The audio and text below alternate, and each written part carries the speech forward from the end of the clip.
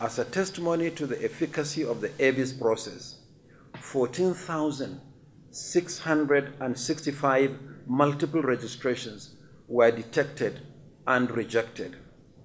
Consequently, the number of new valid registrants in the FCT is 28,321.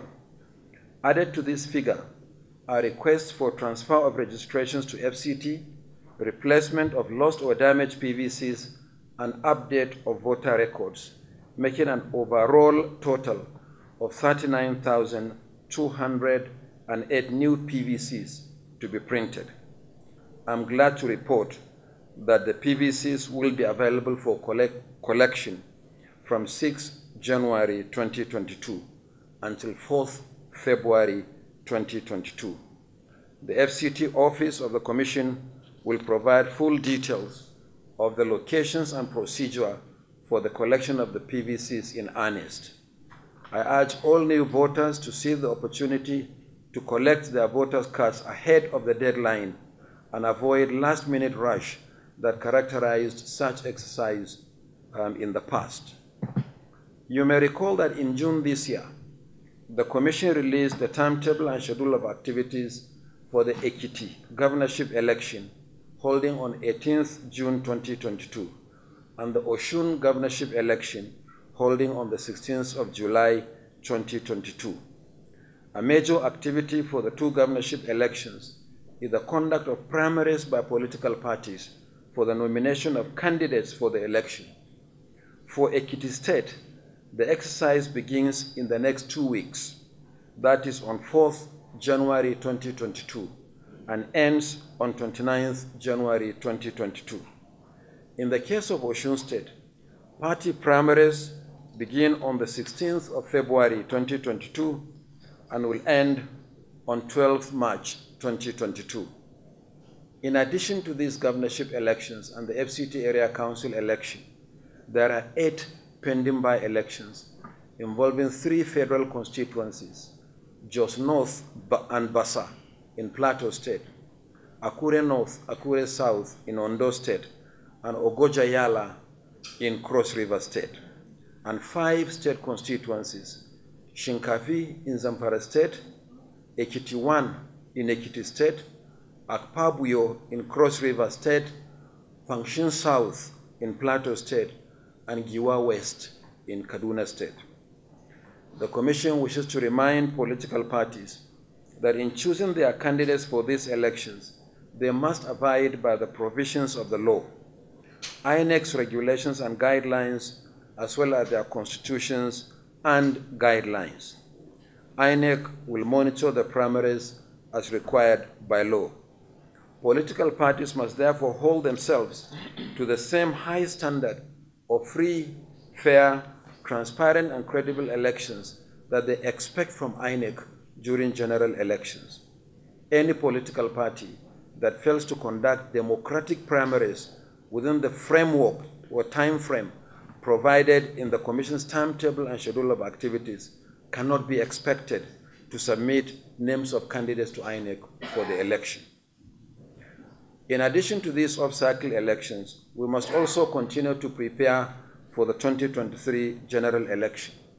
We have so many fiscal facilities to rebuild, materials to replace, regulations and guidelines to work on, consultations with stakeholders to strengthen, capacity of our staff to enhance, and several aspects of election administration to improve upon.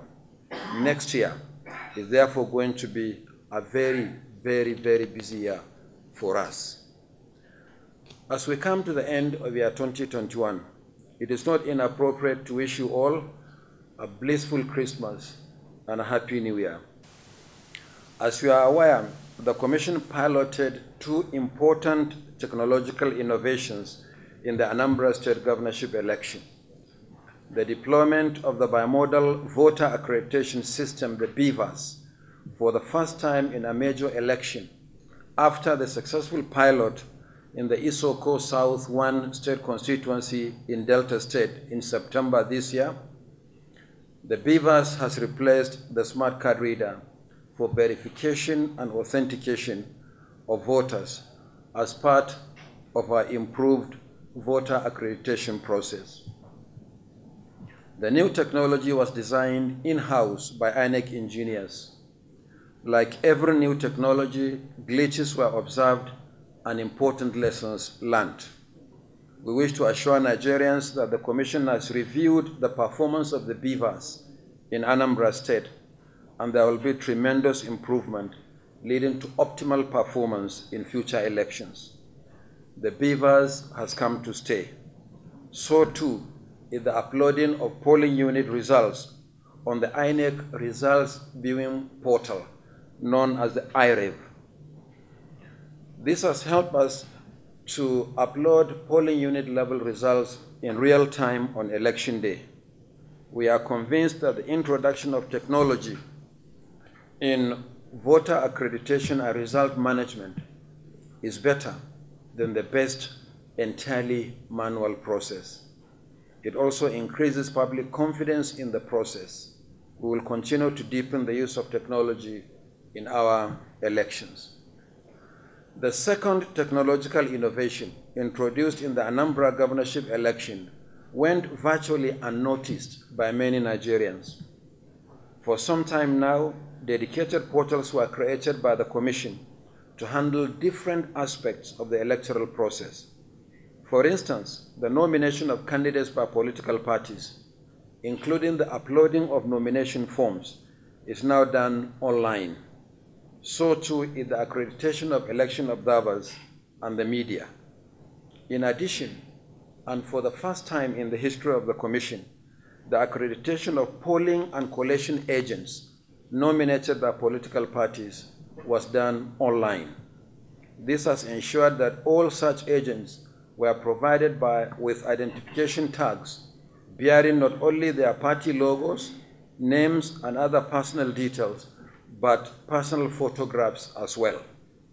In all, the Commission issued 63,745 identification tags to agents of the 18 political parties that sponsored candidates for the election. This has sanitized the process and made the identification of ghost party agents easier. We will maintain the same arrangement for all forthcoming elections, including the 2023 general election. Turning to the CVR, we have now completed the second quarter of the exercise, which commenced online in June and physically at designated centers in July. We have also been giving Nigerians weekly updates for the last 6 months. The third quarter of the exercise will commence in January next year. The Commission is aware that Nigerians would like to know when the exercise will be devolved beyond our state and local government offices to enable more citizens register. Secondly, for those already registered, they would like to know when their permanent voters' cards, the PVCs, will be available for collection. The Commission is working on these two areas of concern and will issue a comprehensive schedule for both activities early in the new year. Meanwhile, in the forthcoming area council elections in the Federal Capital Territory, scheduled for 12th February 2022, involving 68 constituencies to elect 6 area council chairmen and 62 councillors, the CVR exercise was suspended 9 days ago. That is 60 days to the election as required by law.